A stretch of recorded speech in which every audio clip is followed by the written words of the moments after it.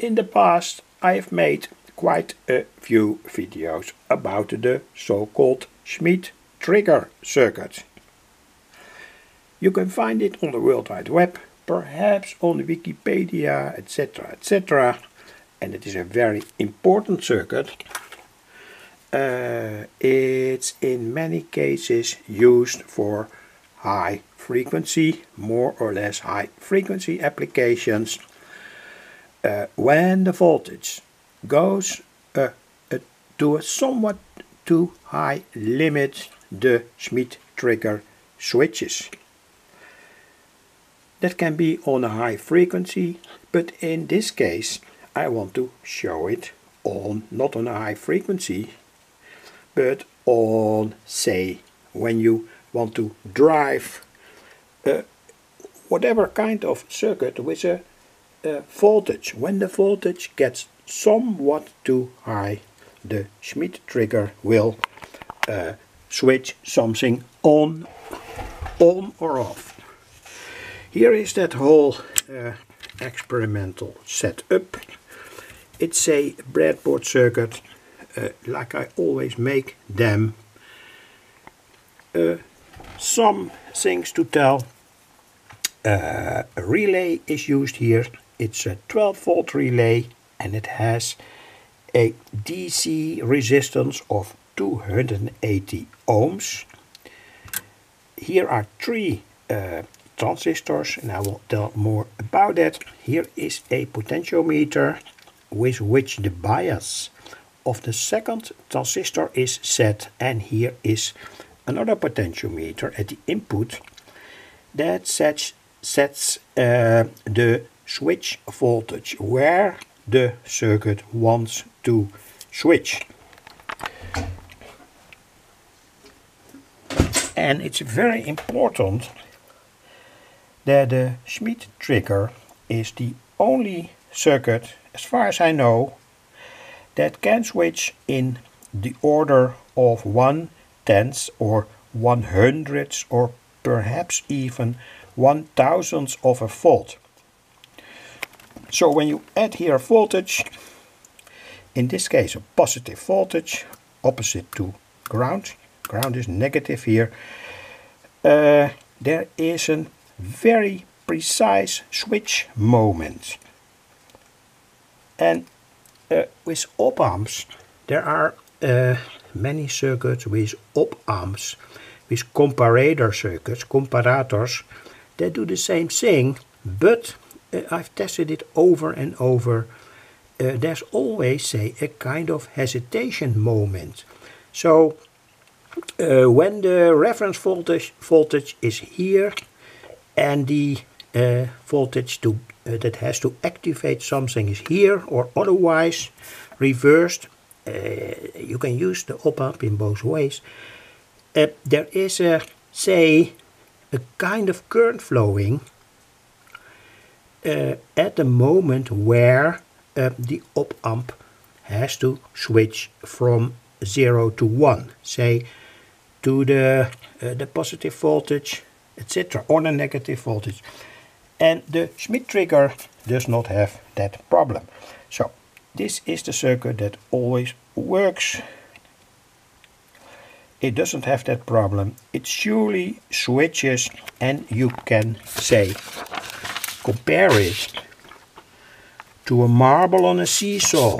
So here is the seesaw. The marble is rolling, of course not in this way, but in the other way. And on a sudden moment the seesaw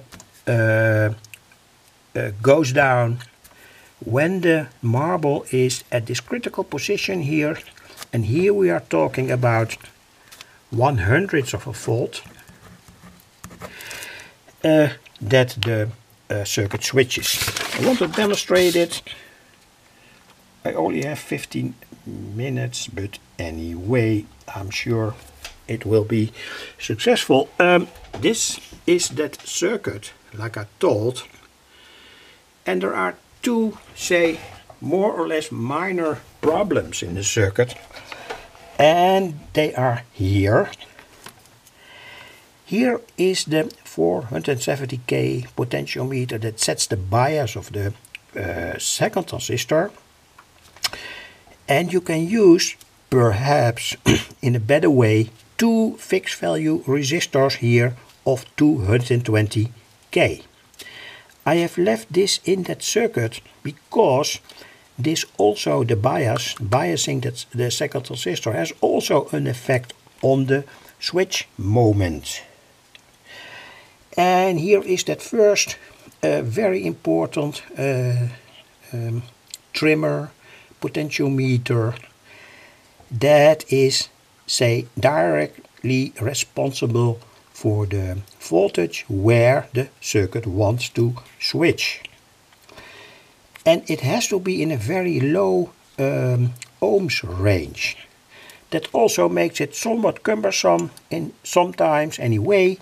I've tried to repair that in a certain way by using a 1K potentiometer here, bridging that with a 1K fixed value resistor, and here from the wiper to ground 190 ohm resistor. You can see them all here, and the reason is, and you can surely find out that yourself when doing experiments on a breadboard, etc., etc.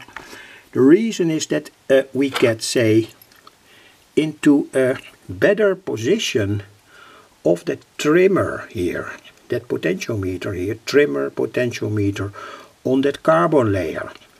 But of course, when you want to make such a circuit in real and in a final definite circuit, try to find out here, instead of that small potentiometer here, two fixed value resistors, and also try to find out the best fixed value resistors here in that very first stage where in fact the switch moment is acting. Pin connections, and then let's see what the circuit can bring. Here is a protective diode, can be a 1N4005 or a 1N5408. Standard decoupling circuit, and of course this is in a certain way, a kind of measuring circuit. It has to be supplied with a stable voltage. That doesn't mean that you cannot use it with an unstable voltage supply, but anyway. So here is the whole setup. At first I want to demonstrate what happens when here I change the input voltage, and that is the voltage that is coming here into the circuit, here positive, negative, and it is between, say, 12 and 18 volts. Let's see what happens. Here is, by the way, the voltage that is sent in. It's now 14.73 volts, though the circuit is not activated at the moment. So switch out the lights, and now the input voltage to the first transistor is changed in the order of 14.7 to, say, 18 volts or so. Now the relay switches on. Now I bring the input voltage back. Now it switches off. Again, switch it on and turn the potentiometer here, turn the voltage back, it switches off again. The very important thing is that the whole circuit, like I thought, acts like a marble on a seesaw, so there is no hesitation moment in between. It switches absolutely good on and off. And perhaps there is of course a kind of hysteresis. You can find that out yourself, whether such a hysteresis is necessary or not necessary.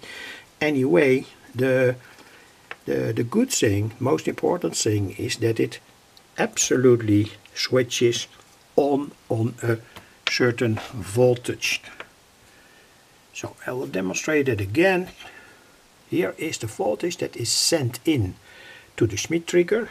I lift it up very slowly. And you will hear a click on a certain moment.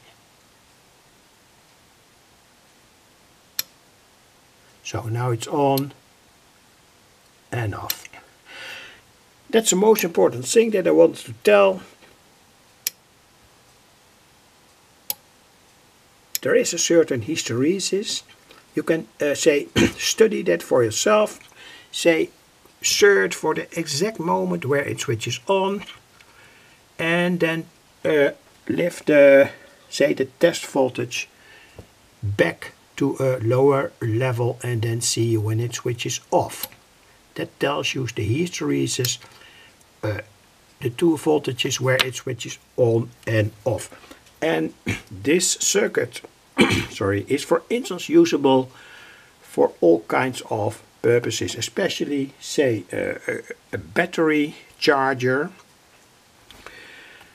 There will be a very specific moment, not moment, but voltage where the charger can be switched off with the help of this Schmitt trigger circuit.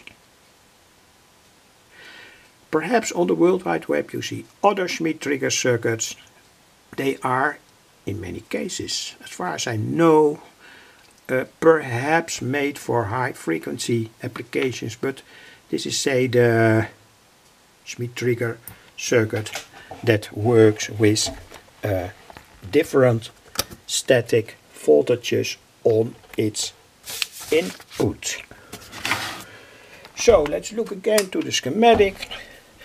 Important to tell, I couldn't demonstrate it, that you can hear by tuning this trimmer, this potentiometer, you can align the voltage where the Schmitt trigger switches off and on exactly in 1/100th of a volt. By tuning here this trimmer, this potentiometer. And also, like I told, this 470K potentiometer has some effect on the switch moment, but the biggest effect is here with that potentiometer here. And of course, like I told, it is in fact a very low resistance where everything happens. Anyway, I think it's a very good circuit. I've used it in the past many times, and well, it's also a practical circuit. You can go to higher switch voltages and you can also go to higher supply voltages. It will work in the order of 9 to 24 volts, even 30 volts. Of course, well, in such a case you must be a little bit careful not to burn out that first transistor by finding out a resistor here that can withstand that voltage. And important, this resistor and that resistor, these resistors in fact form a voltage divider. Anyway, no reason to worry.